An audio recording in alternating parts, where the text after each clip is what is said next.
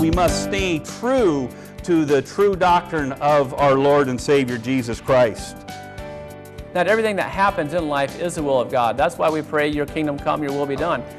You have a destiny with Jesus Christ. It's what Jesus accomplished at the cross for you. It's what He accomplished by the shedding of His blood. Well, hello everyone. I'm Pastor Mark Lee, and I will be bringing you your message today. I'm going to be completing a series that I've been doing through the book of 1 Timothy. And last month when I shared a message on 1 Timothy chapter 3, we dealt with the subject of what husband of one wife means, and I'm sure if you got to hear that message, there are some of you that said praise the Lord, and there were some of you that disagreed with me wholeheartedly. I would just suggest to you that you seek out God and then you go to God's Word, not go to your favorite commentary, not go to the internet, but that you would seek God's Word and you would stay inside God's Word to find the clarification on that. Now today what we're going to do is we're going to complete the qualifications of an elder, and we're going to see what this man is to look like. Because this is very important for the local church. And last time I spoke, one of the things I talked about was the legalism in the church and the liberalism in the church. And last month's message was designed to kind of hammer on the legal side, or the legalistic side, the Pharisaic side of the church. But today we need to deal with the liberal side of the church. I just saw in the news today that 4 more denominations have decided to come out and say that gay marriage is okay, and they've given their clergy the okay to marry homosexuals, and that it's okay for their clergy to be openly gay. And folks, that's heresy. That's falsity. That is what God warned us through the book of 1 Timothy about that people in the end times, people will be lovers of self and not lovers of the Word of God, and that they will choose what their flesh wants over what God's Word proclaims. And we're seeing that. We're seeing that in every facet of the world today, and it's something that we need to be on our guard about. We can't be laxed in that. We can't be quiet in that. We don't have to be brutal. We don't have to tongue lash anybody. We do need to be loving and explain that quite frankly, it's not about what you want and what I want. It matters what the Creator of the universe and our Lord and Savior wants, and that we as His creation must submit our will to His will. And that we must seek Him first and seek His desire for what our life is to look like, what our marriages are to look like, how we raise our children, how we are to act in our communities, how we're to act in our churches. And we're going to look at what a man of God is to look like inside the church. And because it's very important that we select godly leadership, that they are Christ-centered, that they are focused on listening to the Holy Spirit and focused on reading and studying God's Word, and that they study God's Word in context, that they don't cherry-pick verses and pull things out just to fit their heart's desire. Okay? Very dangerous when the church does that. So let me open with a word of prayer, and we're going to dive in today. Father God, Lord, we just come before you today. And Father, I praise you. I thank you that you are sovereign, that you are holy, that you are unchanging, and that your word does not change. Father, that we can look at it, we can study it, we can apply it to our lives and know that we are inside your will when we do so. Father, I just pray that you be glorified through this message. Father, I pray that your Spirit be upon me. Fill me, Lord. I pray for all those folks at home that are watching this, listening to this, that your Spirit would be upon them, that if there's any falsities or issues that they're dealing with, Father, that your word would point those out to them. And for those that are following your word, that this would just affirm what they're doing and how they're approaching life, Father. Just, again, that you be glorified. We'd give this time to you in Jesus' name. Amen. Okay, if you got your Bibles, we're going to be looking at, again, the 3rd chapter of 1 Timothy. And we're just going to read through the qualifications, and we're going to talk about the qualifications and try to get our minds around them and see, make sure that the people that God or that we have in leadership are God qualified, that God has qualified them. Okay, and it goes. Chapter 3, verse 1 says, "Here is a trustworthy saying: If anyone sets his heart on being an overseer, he desires a noble task. Now the overseer must be above reproach, the husband of but one wife, temperate, self-control, respectable, hospitable, able to teach, not given to drunkenness, not violent, but gentle, not quarrelsome, and not a lover of money. He must manage his own family well and see that his children obey him with proper respect. If anyone does not know how to manage his own family, how can he take care of God's church? He must not be a recent convert, or he may become conceited and fall under the same judgment as the devil. He must also have a good reputation with outsiders, so that he will not fall into disgrace and into the devil's trap." Okay, we're just going to work through that again and just try to qualify some of these things. It says that an overseer sets his heart on something that's important. That if he wants to be an overseer, that he needs to do it with a humble heart. You know, it's not a position of power. And if you have a viewpoint that being a pastor, elder, deacon, overseer is a position of power, you've already fallen into Satan's trap. That was one of the things that Satan fell, because God didn't place mankind under Satan's authority. Satan fell, and leaders, we can fall into that same trap. We can think too highly of ourselves. We can think we're always right, and nobody else can be right if they don't agree with us. And quite frankly, pastors, elders, teachers, we can take ourselves way too serious. We need to humble ourselves and stay in the Word of God. And if somebody doesn't agree with you, look at their ministry. Look at how God's moving in their lives and God's moving in their ministry. And if you disagree with them, that's a red flag. Check into it. Study it.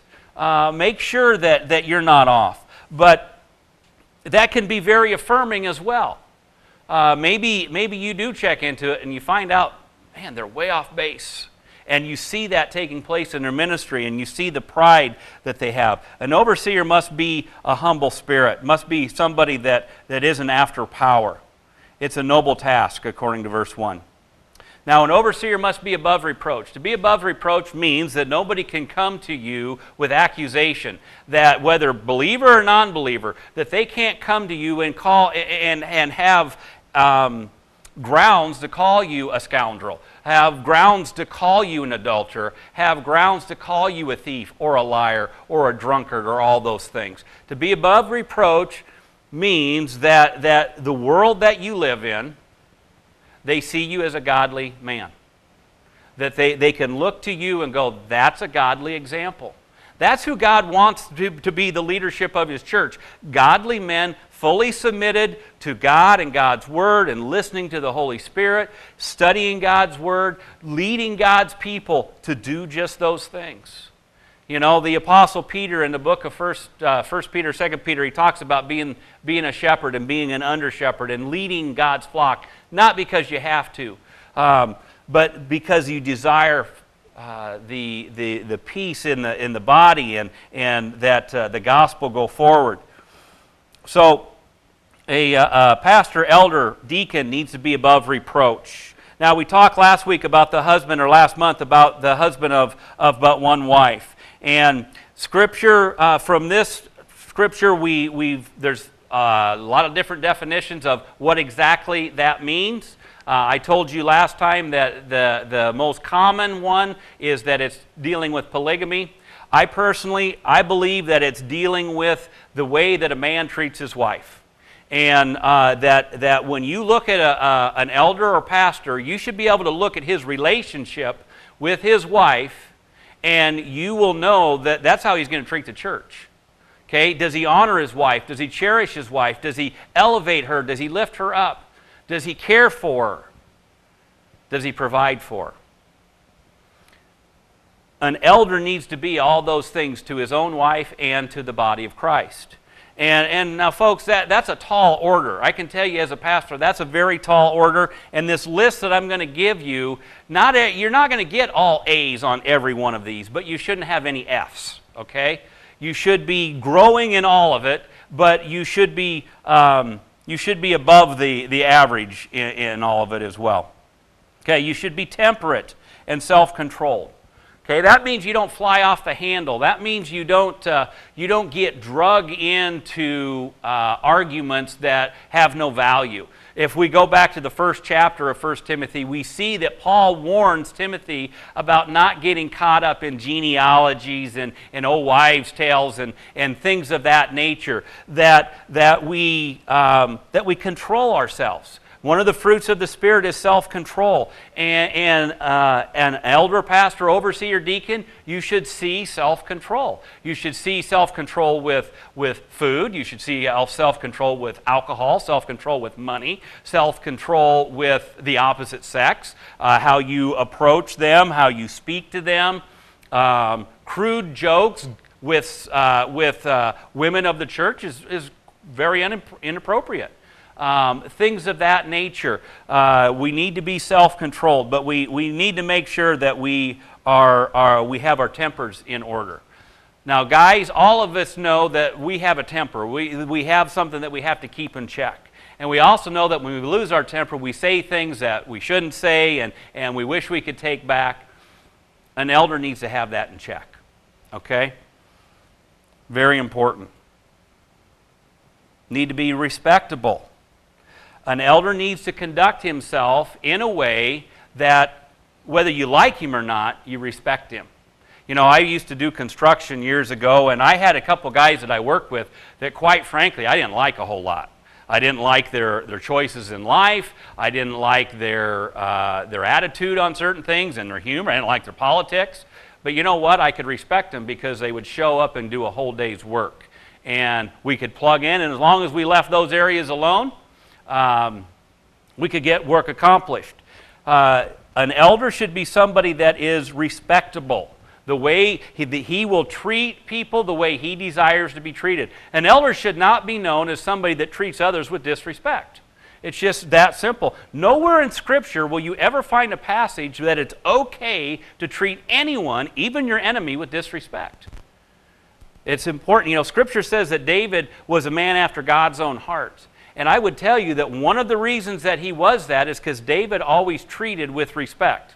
Now, that's not a blank statement because we know that he had Uriah killed, but David wouldn't speak against Saul when Saul was trying to kill him. He wouldn't raise his hand against him. Okay? He gave respect and he received respect. An elder should be hospitable.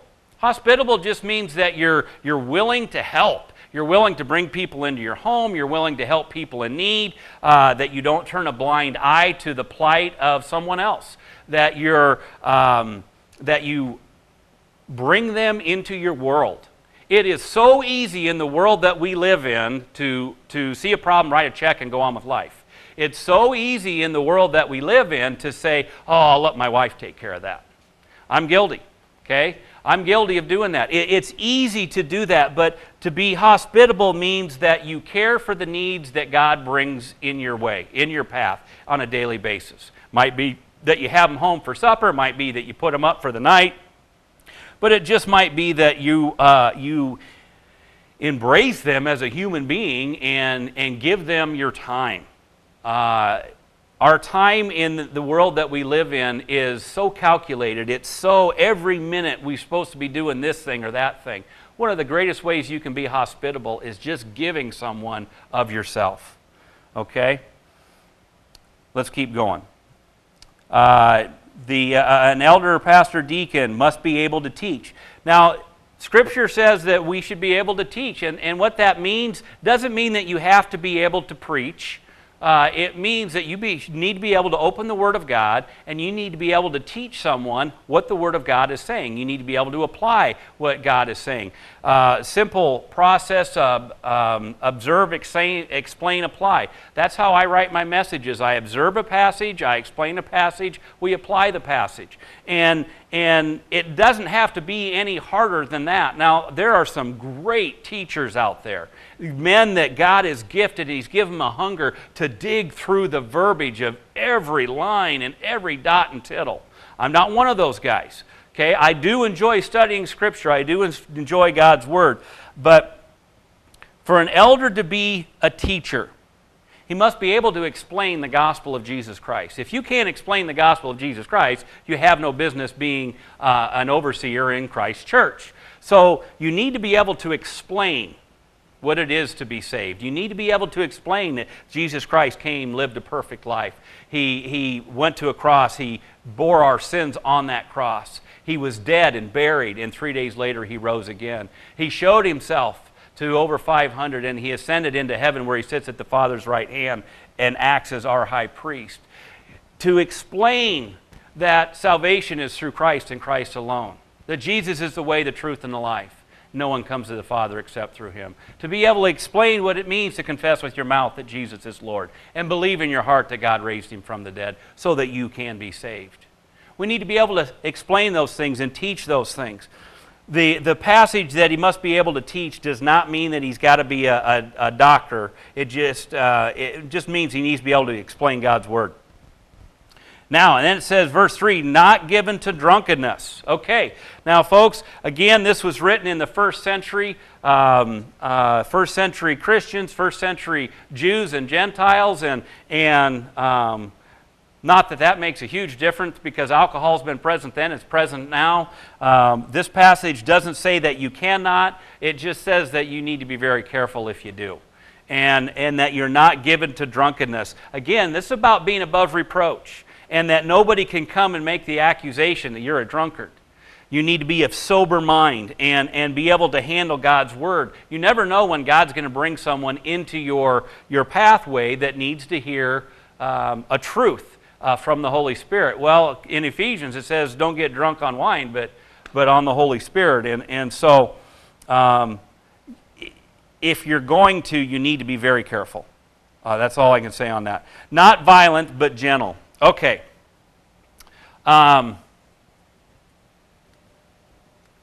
Men can destroy their own family with their own hand, with violence. Okay? They can make their children and their wives scared to death of them because of a violent nature. But they can also make their children and their wives feel cherished and protected and cared for by a gentle spirit.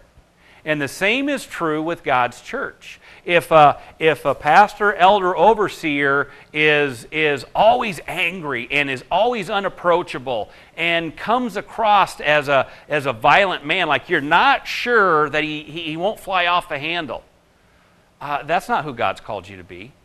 God has called you to be a man of peace and to be the broker of peace in the church. So an elder or pastor overseer must be a man of peace. Must not be a lover of money. Okay, you know, you don't focus on how much money's in your pocket, how much money's in your bank account, how much money you can earn on everything that you do every day. You can put your focus so much on the world and what the world has to offer that you're not a witness to the world and you're not a living testimony for the younger in the church to follow. And if you're an elder and you're in love with money, you will teach those underneath you not to seek the Lord, but to seek the bank account. Okay? Very critical that you not be a lover of money. We all got to make money, we all got to survive, we all got to pay our bills, but we don't be in love with it. Now, he must manage his own family well and see that his children obey him with proper respect. Okay. Last time I spoke, we dealt with the subject of divorce. And we dealt with, can a divorced man be in leadership? And the answer is yes, he can. Okay? Especially if it happened before he came to Christ. He's a new creation in Christ. Okay? But there's an argument to be made, even if he was a young man and he got saved and got divorced and enough time goes by. Okay? But this passage says that he must manage his own family well. And for all of you that think that I was being liberal last time I spoke, you need to understand that if you're divorced, it needs to be a very long time before you ever serve in leadership in a church. You need to prove yourself that your past isn't going to cling to you, your past isn't going to drag you down, that you're not going to get caught up in focusing on all the things that took place in that failure. Because it was a failure. A marriage did end, and that the failure is what the sin is. Okay? And you must, if you're going to manage God's church, you must be able to manage your own household. And so that's saying that men need to be an example to the church of what a godly husband father looks like, and that should transfer to how a godly woman treats a godly man, and godly children treat a godly man. Okay? And so what you need to understand about the subject of divorce in this piece is you can't have a divorce and say, hey, I can manage my own family. I do a great job managing my family. You can't do that. Now, if someone gets divorced and gets remarried and they live their life for the Lord and 10, 20 years go by, and they've proven themselves to be all these things, that they got their house in order, then it's acceptable. It might not be your first choice, and maybe he shouldn't be your first choice, because there will be so many people that can stumble over this issue. But to say that he can't is legalism. But to say that he can and he can jump in right away after divorce, quite frankly, that's liberal. That's being way too generous with the leadership of the body. Men that lead God's church need to be Christ-centered, and they need to be Christ-centered for a while. Okay? I'm not going to give you a timeline. I just know that if you have a major failure in your life, that there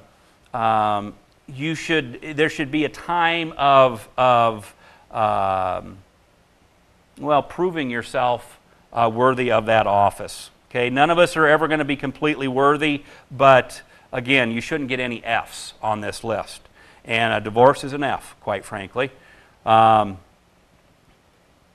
Now, he must not be a recent convert, or he may become conceited. Again, this kind of goes back to that same idea about somebody that's been divorced. It shouldn't happen quickly, because it can lead to conceit. It can puff us up. It can make us proud. It can think it's a position of power, and that we want to be in charge of the church. And we'll straighten this church out if they just make me an elder. Folks, I got news for you. That's not how it works. Being a pastor, elder, is all about responsibility. It's all about accountability. It's not about getting to lead and do everything that you want to do in a church, because quite frankly, that's just not how it works. You're leading a flock, and they all have their own view and their own mindset, and they want to do things their way, and it's your job to lead them in a manner that brings them to obedience in the gospel of Jesus Christ. Okay, that's it. You lead them in a way that leads them to obedience in the gospel of Jesus Christ. But you don't make a recent convert an elder, because he can fall. He can fall into the devil's trap and fall under the same judgment as the devil. Verse 7 says he must also have a good reputation with outsiders. Okay, that means an elder should be above reproach in the world around him. We kind of talked about this in the beginning, but that the world, the people that he works with in a secular world, the people that sit next to him at his kids' ball games, the people at the gas station where he gets his gas, the people in the church most definitely, okay? But the people in the tax office and the people in the lawyer's office and all those areas should be able to look at that individual and say, he's a man of integrity. He's a man with a good reputation. He's an honorable man. He's a moral man. He's a just man. That's what it means. You know, and folks, I'm sorry, if you have major failures in your life, if you're out getting drunk, if you're out getting in fights, if you're a lover of money, if you're a recent divorce, you can't serve in the office. you can't serve in the office because the world's looking in and the church is looking in. And you're not a good example. You're not a good representation of what Christ is to be like. Okay? Again, we're all sinners. We're all fallen. We all fall short. But in this list, there's 15 different things that are listed here, and you can't get F's in any of them. If you get F's, you've got to step down or go or not be nominated. Okay? If you're a pastor and you fall into these, you need to step down. Okay? If you're a pastor and you can't manage your own house, okay, because you're spending all your time at the church, and this happens all the time, you spend all your time at the church and your wife is disillusioned and she wants something different, your house isn't in order. And quite frankly, you need to step out of the ministry. You need to get your house in order first. You're a team. Your wife and you are a team. And so it's very important that you have a good reputation with the outside world. They don't have to like every one of your viewpoints. But when you have a viewpoint that disagrees with them, how do you treat them? Do you treat them like a leper? Do you go to somebody, you know what, you're a homosexual, you're going to burn? Or do you tell them that, you know what, God loves you and so do I? You know, what's your heart? That's what they need to see. He must not fall into disgrace and into the devil's trap. Folks, I would tell you that these qualifications are very similar for that of a deacon, and they kind of go hand in hand. The deacons oversee the physical needs of the church. The elders oversee the spiritual needs of the church. They're to pray together. They're to pray often. They're to work as a team. It's not supposed to be us and them. There's to be unity, and if there isn't unity, it's the elder's responsibility to make that happen. Okay? It just is, because you're in the position of leadership.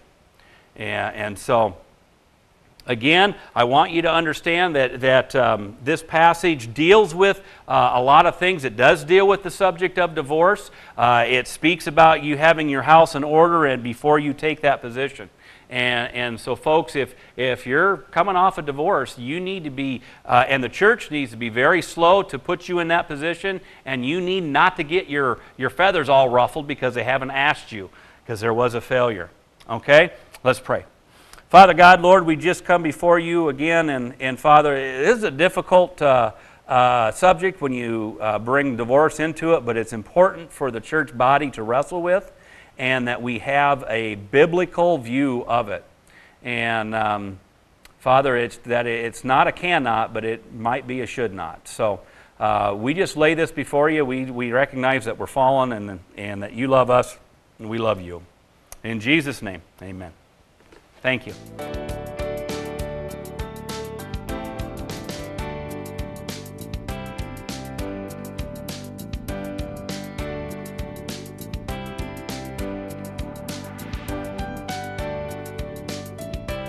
If you would like to buy a DVD of this program, please send $10 to KFXB-TV, 744 Main Street, Dubuque, Iowa, 52001. Please be sure to include the episode number on the screen.